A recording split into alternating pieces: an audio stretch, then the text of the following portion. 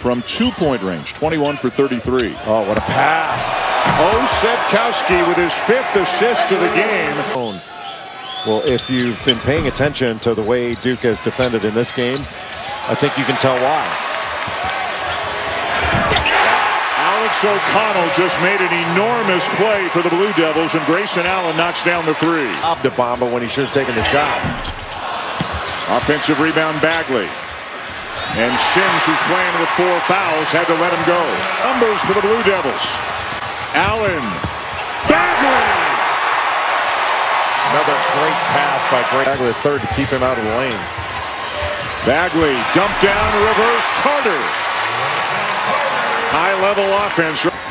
The third on Roach. What a pass. Allen for the slam. Well, initially. And wide open is Carter. Over Bamba. Wow. Well, initially it looked.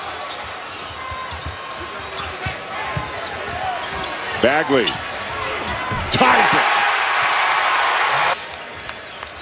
Trent on the drive. How about that? A chance to give the Blue Devils the lead.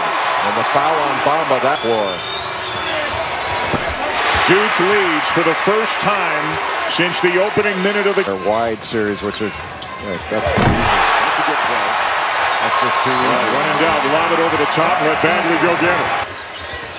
Up top again. All of a sudden. Now behind him. Bagley gets the touch. There's just no way you can. Some free throws. Trent.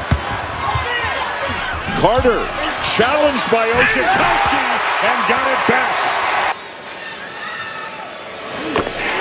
And actually, he was in traffic. Trent with the offensive rebound. And that'll just about do it. Game in a good way.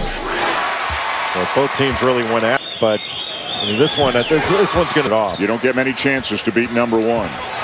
Davis rejected by Delorier. The exclamation point at the end of a Duke victory.